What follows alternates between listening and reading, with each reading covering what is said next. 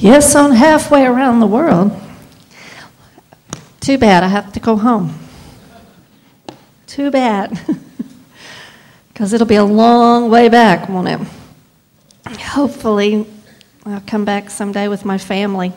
I would love for them to be able to come and be in service with you and experience Singapore with you and mostly experience the presence of God with you. He's a wonderful Savior. I'm going to talk tonight real quickly about the 5 obstacles of prayer. You know, people always seem to have obstacles when it comes to praying.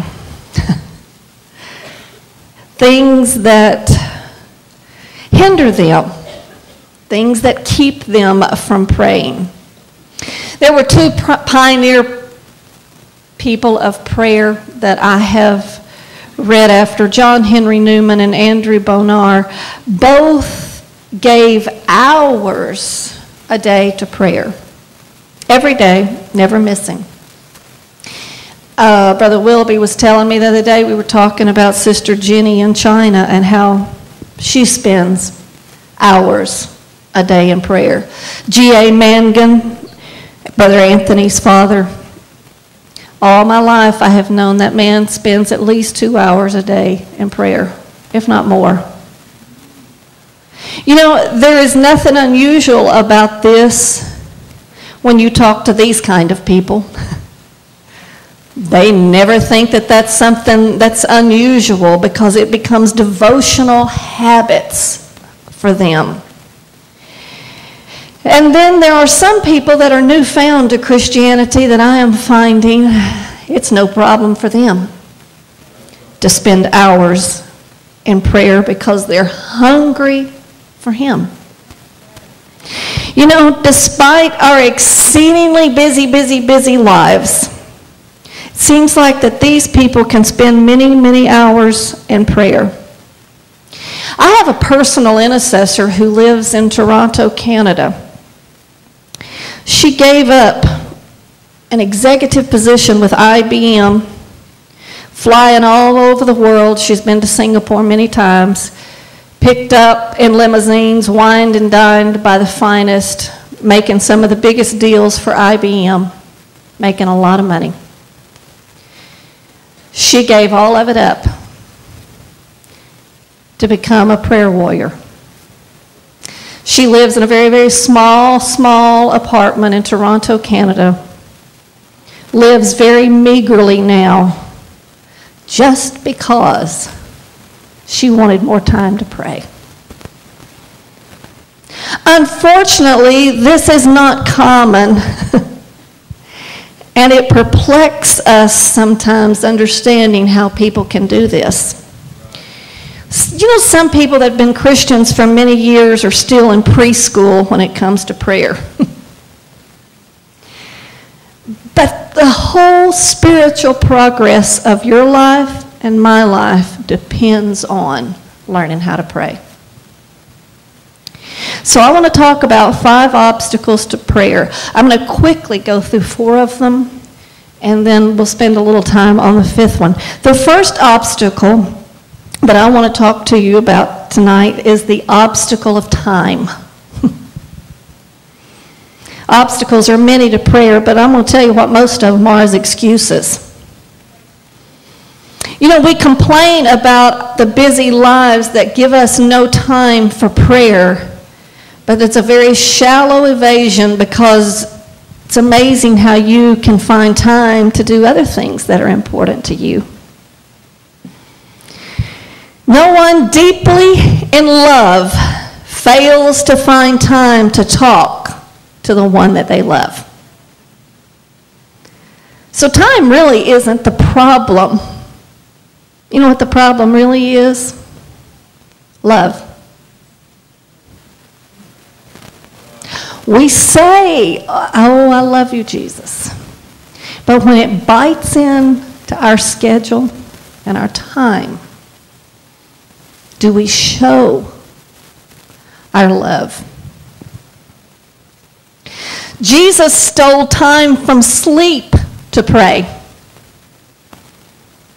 John Wesley, who was one of the great founders of our Christian movement today, got up every morning at 4 o'clock so he would have time to pray.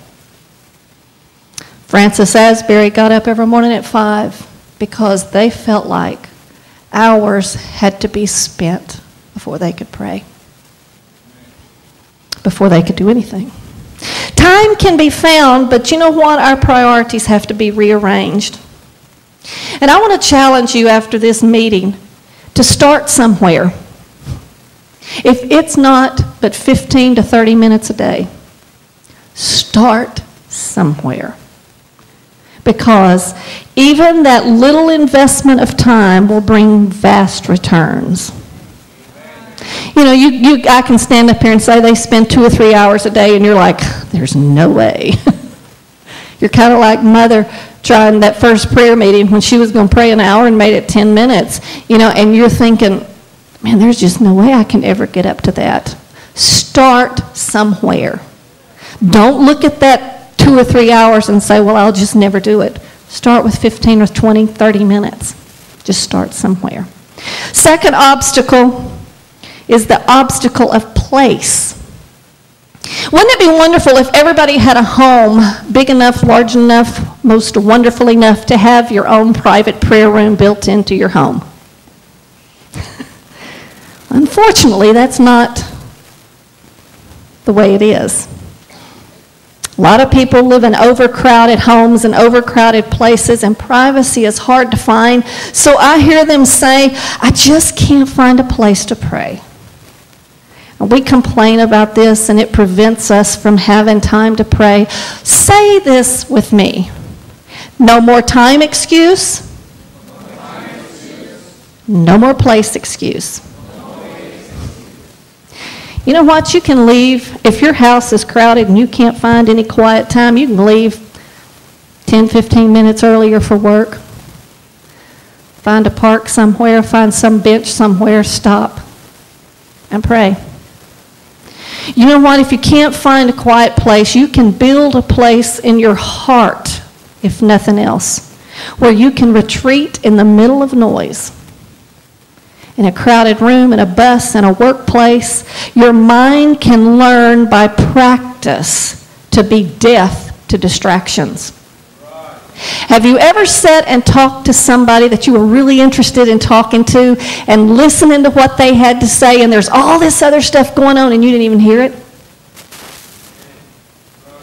You see, that can happen with you and God. There's no place excuse. Wherever you meet Jesus is your place. You know, when my kids were small, we lived in much more crowded conditions than we do now. I would have to either get up very early in the morning before I got them up, or I would have to stay up at night after I put them to bed. I'll tell you something else I did. I would retreat and hide in the bathtub because nobody bothered me there. And hey, naked I came into this world, and naked will I leave this world. God was not embarrassed because I was praying in the bathtub. You can find a place to pray. The third obstacle is the obstacle of tiredness. Anybody tired? We all live tired. Some people say they're just too tired to pray. Usually, these are the people that wait until bedtime after a too busy day, and then they are too tired. Can I say this? Please don't be irreverent to your prayer time. Don't give God only what's left over. Reverence demands that we pray before we're too weary to pray. Number 4, mental obstacles. I'm going to tell you, lack of imagination is also a huge obstacle to prayer. Sanctified imagination would revolutionize most people's prayer lives.